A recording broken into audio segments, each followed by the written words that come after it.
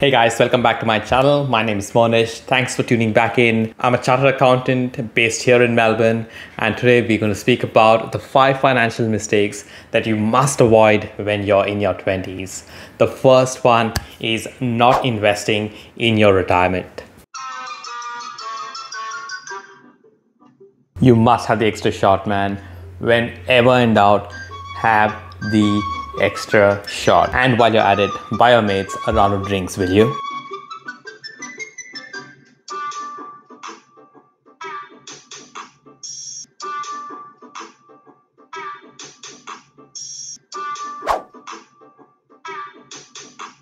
After that terrible piece of facting, let me just draw your attention to one simple fact.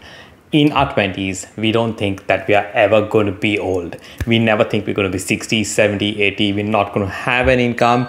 We always think that life's going to be great. But that is far from the fact. And in school, we've heard about this thing called compound interest. What that means is when your returns on investment is reinvested, the returns from that are substantial. And that is exactly what investing in your retirement is.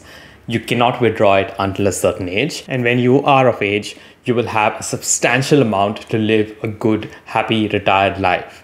This is mainly for business owners, and a lot of business owners that I have met do not actually save for their retirement. I personally put 10% of all my earnings into retirement. So if I earn, let's say $1,000, what I would do is I would put $100 into my retirement fund.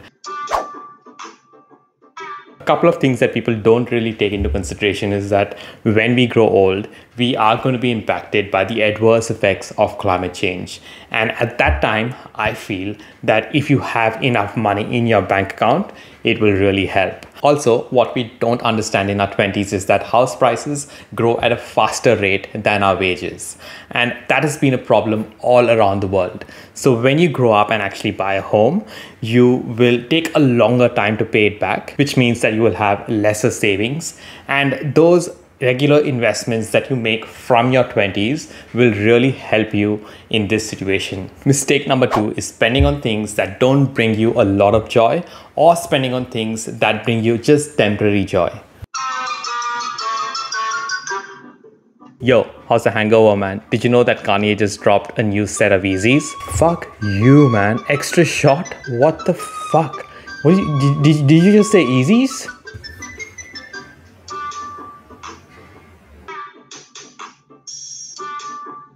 Question, do you really need $500 shoes? Do you really need them to walk better or feel better? And even if it makes you feel better, how long does that feeling last?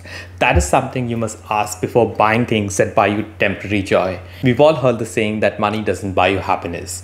But what I feel is that money can buy you experiences that will get you happiness. And that's what you must think about. In your 20s, you need to stop spending things that buy you temporary happiness and try to figure out what is it that will get you a lot of happiness, or what is it that will buy you memories. For me personally, it's been traveling. So I spend a lot of money, a lot of my savings into traveling. And if you check out my video on investments, I speak a lot more about it. I also feel that in your 20s, you should invest in things that you feel might get you a bigger return. For example, let's say you want to start a YouTube channel and you're really serious about it. Or you started a YouTube channel and you've got, say, 500-600 subscribers. What you should do is buy a better camera, or buy better lighting, buy better equipment, buy better mics. Invest in that, because you know that in the future, that's going to give you a lot more money.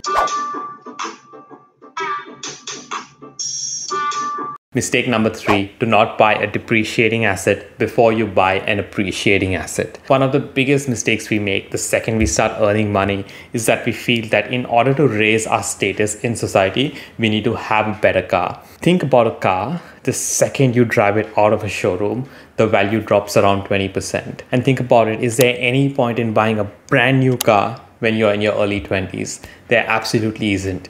You're better off buying a second-hand car, which doesn't depreciate as much, and investing the money, investing the repayments that you have on your car loan into managed funds or share market, or you could even save to buying your first home or first investment property. All of these things, mind you, will increase in value, and there will be a time in your 30s where you can afford a much better car as compared to what you could in your 20s. Mistake number 4 is not having a credit card. That's correct, not having a credit card. Now, everybody will tell you, don't get a credit card, you'll spend more money. Credit cards are really important because they improve your credit rating. So get a card with a small spending limit, say $500. What that does is if you pay those repayments on time, it improves your credit rating. And the next time you go to the bank for more money, they'll say, this guy has a good credit rating, we're happy to give him more money. The problem here is that when you start spending on your credit card and from your savings card, at that point, you don't know how much money you're spending and you tend to overspend. If you can just stick to spending from one card, you can budget better and you can also improve your credit rating. So do get a credit card in your early 20s, but ensure that you make all the repayments on time. Credit card interests are really high. If you go the other way and you don't pay it on time, you will only go backwards. So get a credit card and ensure you pay that on time. Mistake number 5 is spending too much on dates. Let me start this section off with my outstanding acting abilities. Hey, how you doing, man? Big night? Date night, I hear? Yeah. Hope you're taking her to some fancy place, man. And make sure you buy the expensive wine, yeah? Always remember, first impressions always count. Man, I am so grateful to have you in my life. I have no idea what I would do without you. Thanks so much for that, man. Thanks so much. Just a small piece of advice, not always spend a lot of money on dates. Yes, it is fine for special occasions, but if you constantly have to impress your partner by taking her or him out to very fancy places, that might lead to problems in the future. So use your money wisely, use it for something that would bring you guys memories, as we discussed earlier in the video, and not constantly just on going out to fancy places and doing fancy ass things, because the simple pleasures in life are normally not that expensive. Anyways, thanks so much for your time, guys. As always, I'm really grateful.